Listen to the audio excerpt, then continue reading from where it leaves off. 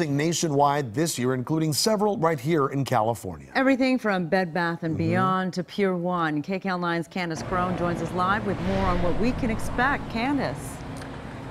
Well, Sharon and Juan, it's already shaping up to be a rough year for many retailers, including Papyrus here on Ventura Boulevard. 1 month after the holiday shopping season, several chain stores are calling it quits.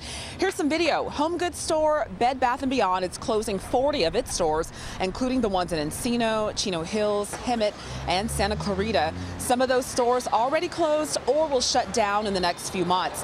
Now, it's not unusual for store closures after the big holiday shopping season, but the amount of closures just announced seems to reflect an ongoing crisis for the retail industry.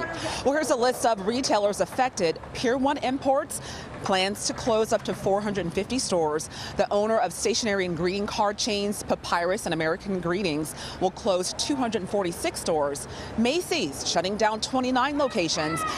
Penney also closing 6. Less foot traffic and declining sales has fashion retailer Express closing 91 stores. And we spoke to shoppers who say while they like seeing items in person, shopping online is sometimes more convenient and affordable. These days, a lot of people are going to online, to purchase their stuff, which is, I'm afraid to say that, in probably in a decade or so, we won't see any shops. I do love card giving, and I do love Papyrus, like the personalization of that, but it is expensive.